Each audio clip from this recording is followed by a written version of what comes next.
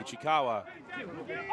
Cross field for Matsuno. Hatchet giving chase. Stubbs there. Matsuno rips it down. The defense has no bid at this first catch and almost backpacks Kichikawa, who travels by rounding the corner and then taking an extra step to set its pivot. Matsuno has seen the power move developing from downfield, and he takes one jab step fake to the open side, before angling his cut away from the sideline and peeling away from the defender. He's attacking the largest space on the field as Kichikawa's marker's on the floor, meaning Kichikawa should be able to throw anywhere. The throw holds its shape the entire way to the end zone, making it easy for Matsuno to plan an interception path as he catches the disc high but comfortably.